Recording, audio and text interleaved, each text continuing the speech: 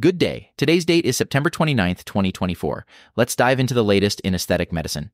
Acetyl hexapeptide 8, commonly known as Argireline, is making waves as a popular anti-aging ingredient in cosmeceuticals. Developed by Lipotec and now under Lubrizol, Argireline has been dubbed the topical Botox due to its supposed Botox-like effects on wrinkles. But is it really that effective? To understand Argireline, we need to look at Botox first. Botox works by inhibiting acetylcholine release at the neuromuscular junction, preventing muscle contraction, and thus smoothing out expression lines.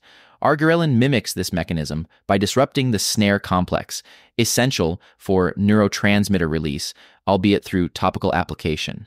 Research has shown some promising results. A 2002 study by Blaines et al. Observed a 30% reduction in wrinkle depth when Argireline was applied to volunteers' skin over 30 days.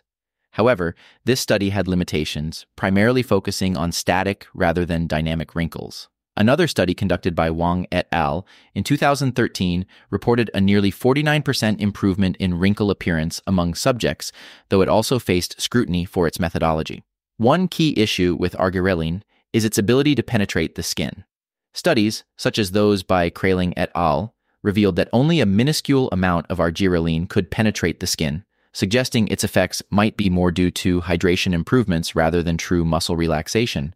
Despite its growing popularity and the allure of a non-injectable alternative to Botox, the evidence supporting Argireline's efficacy remains inconclusive, particularly for dynamic wrinkles. So, while it's a fascinating ingredient, its impact versus the traditional Botox might not be as profound as some claims suggest.